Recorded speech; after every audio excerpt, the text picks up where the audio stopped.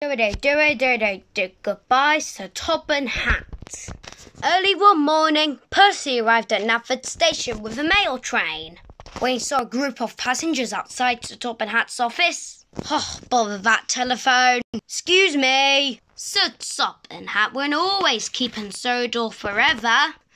No, he won't really. Well, the sooner he's gone, the better, so we get started. do.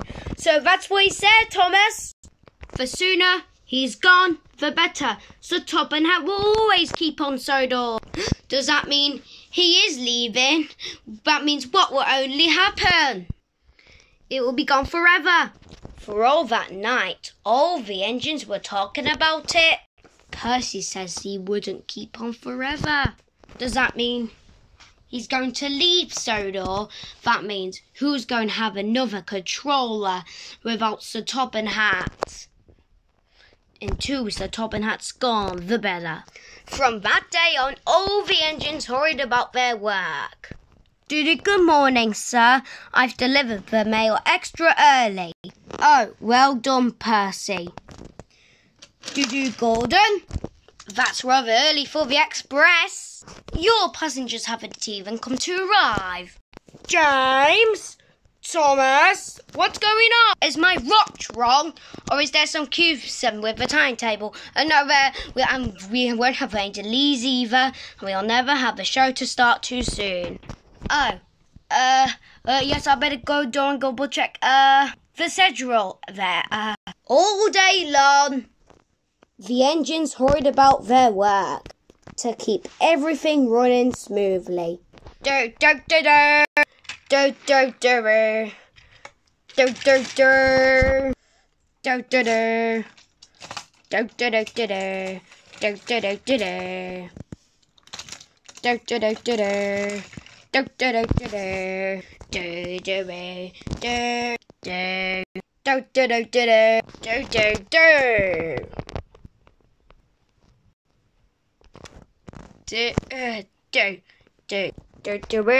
Oops!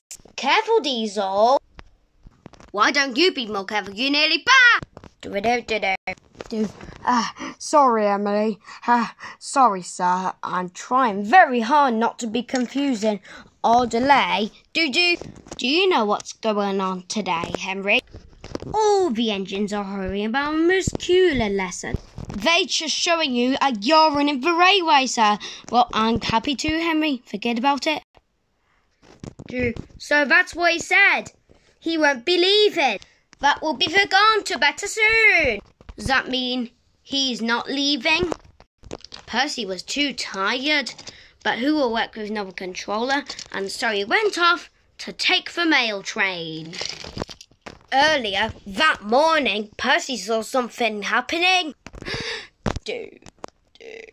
We will come back for love in a minute. We have to clear everything out of Sir Topham and Hatt's office. Percy was in such a hurry that he left his mail sacks all the way back to Tim's sheds. He is leaving. He's going to get rid of everything. It's the telephone. The telephone? He's leaving Sodor forever. That means he won't be there anymore. He'll get rid of everything. That won't happen. How could Sir Topham and Hatt be? Where are all my engines? The passengers are getting cross and saying what a bad railway this is. There's trouble in the shed, sir. The engines are confusing to come out. Sodor needs Sir Topham and Hatt. No, he can't go. No. Quiet, everyone. Be quiet. Be quiet! We hear Abel's taken everything away, sir. He's taken everything away. And you're leaving. What? No, I'm not leaving. I'm not leaving, and I'm not stealing anything away. That's why I'm taking everything out of my office. Because my office is being redecorated. Redecorated, sir? Oh, of course. It's just being decorated. Just told everything what's the matter with my office. And just let me try and get some nowhere. Because this is not going to happen. Does that mean it's... You got it all wrong, Percy. You have, okay. Sorry, folks. This one's full. All day long. The engines work hard to keep everything running smoothly. Why the men worked to decorate Sir Topham Hatt's office. Sir Topham Hatt was working in his temporary office in a shed.